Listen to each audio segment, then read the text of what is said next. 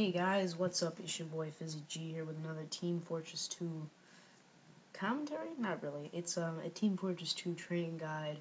What I've noticed is my last video got a lot of good feedback. Everybody's telling me it helped, and it is my most viewed video, so I decided why not? Let's make another one. I will leave a link to my previous trading video in the description, and basically it's just a secret method I've used to get rich over the years.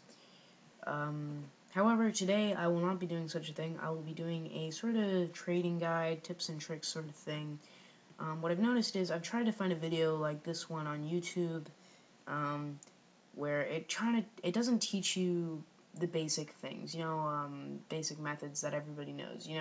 Everybody knows buy low, sell high. Everybody knows that. But today this video is going to teach you more of the ins and outs, the more of sort of tricks, tips and tricks. How can I better put this? That will help you get better prices, get more profit, get rich, all this sort of thing. Just some methods, tips, tricks, things that not many people know about, or only the more experienced traders know about, and I'm going to try and bring that knowledge to you guys today. So without further ado, I'm going to jump right into the first tip, which is never offer first. I cannot stress how important this is, and that a lot of people don't understand. You can never offer first on a trade. Now, on an outpost, this may be different, as people set their buyout on an unusual, you offer on it, you gotta offer on that buyout. However, what I'm talking about is you go on a server and somebody has a craft hat you want, you should not offer first on that craft hat. When you trade the guy, do not offer, hey, I will give you 1.33 for that craft hat. You ask, hey, how much do you want for that craft hat? And the reason I say this is, allow me to explain this to you. If it doesn't make sense, stick with me. I will try and explain it the best I can. You see, craft hats are worth 1.33, and so 1.33 refined metal, that is. And so if you offer that to someone, perhaps that person is trying to get rid of the hat for 1 refined. And you offer them 1.33 refined metal. They're gonna be sweet. I can get rid of this for 0.33 more than I was looking for. And so that means that you could have made another 0.33 profit on that hat if they're trying to sell it for 1 refined and you bought it for 1.33 refined. You see where I'm going with this? It's lost profit that you could have made if you had just asked how much they wanted for that hat.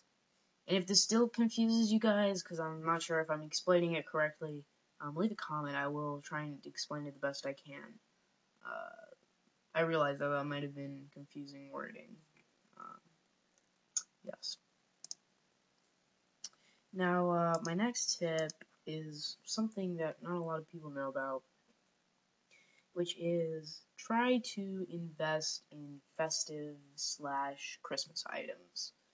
Here's why. I've invested in a festive scattergun, a BMOC over the years, and let me tell you what happens with that. The BMOC, it is a unique hat, and it is a Christmas hat. You know what? Actually, I'm gonna go with the festive scattergun here. I have invested in a festive scattergun over the years. Now, I bought it for around 2 keys during the middle of the year, around July-ish, last July. And when Christmas comes along, the prices of these festive items skyrocket. My festive scattergun, which is a unique weapon, goes to about 4 keys, so that's 2 key profit right there. But the big thing is the BMOC, which was about 8 keys before the Christmas hit. Once Christmas hit, I will say this, BMOC went to 1 bud. So this is a great way to make quick, large amounts of profits. However, you do have to wait. It's kind of an investment, which I will be talking more about investments later in the video, and this is definitely one of the smartest investments because you always know that festive items are going to rise in price. And if you really have a lot of patience, you could wait 2 years and the prices would triple. So the prices on these items will drop in the middle of the year. However, the more years that go on, the more festive items come out, and the more, when Christmas time comes, these items skyrocket in price, and it really makes them a big profit. Sorry. All right, moving on. Now, my next tip will bring us back to this trade.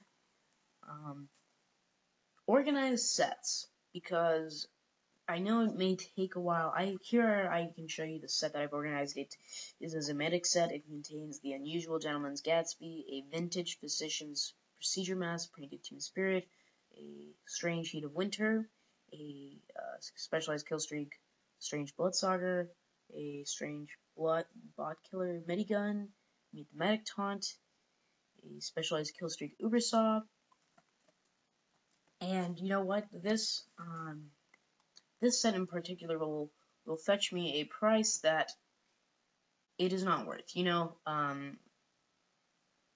know how to say this while making my set somewhere, but okay. So, this set, which I'm currently selling, #plug. But no, this set, altogether, if you sell the items individually, the Gatsby probably 1.5, 2 keys. I don't know how much these are, but basically the idea is if you sell them as a set, you can get a better profit for them. You can get more. You can add a couple keys to the top, because you've organized a set for the person. So, instead of selling, what this actually is worth is probably 45 keys, and you can sell it for 50 keys altogether. Moving on. Now, my next tip for you guys is to invest in keys. I've seen keys go from about 5 refined to the upwards of 9 refined, and they've been cautioning all over the place. The prices have been skyrocketing, they've been plummeting. What I would try and do is, if a key ever drops to 7 refined or 6 refined or whatever, I would buy it. Eventually the key will rise again. Keys are always going to be rising. It's just a thing, the way the TF2 economy is built. Keys will always be rising, and sometimes they will fall, and if you can get them at a falling point, I would jump on it, because keys are skyrocketing. You can make a big profit off of them. They are worth a lot.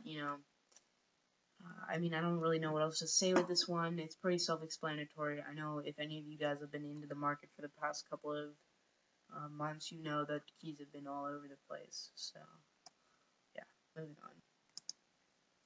Alright, my next and final tip for you guys is about pure and quick sells. Now, quick sells are great. Try and find quick sells as best you can and buy them. Now, however, do not get skimped on quick sells. Try and get the lowest quick sell for the best hat you can, because here's the danger about quick sells.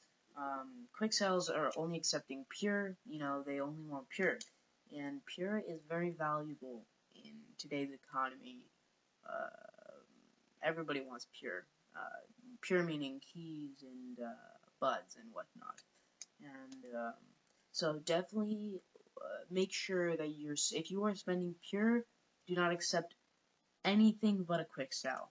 And make sure it's a good quick sell at that. Do not buy a hat for full price at pure, because you can get a lot better for it.